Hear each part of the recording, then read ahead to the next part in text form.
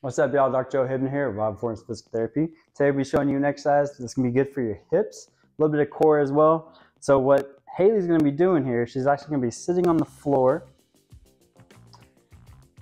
So with her legs straight out here, and then what she's trying to do, she's trying to keep her back straight up without using her hands. That's going to be using the core here. And then bring this leg a little over here. And then so what you're gonna do is, she has a 5-pound ankle weight. This would be the more advanced version. You don't need a 5-pound ankle weight. So what she's trying to do is keeping this left leg here pretty straight. And what she's gonna do, she's gonna raise that leg up and over and tap on this side, keeping that core engaged. Good, and then back over to the other side. And so while you're doing this, what you're trying to do is you're just trying to barely just tap the ground, not actually set it on the ground. And you're gonna feel a lot in this hip right here.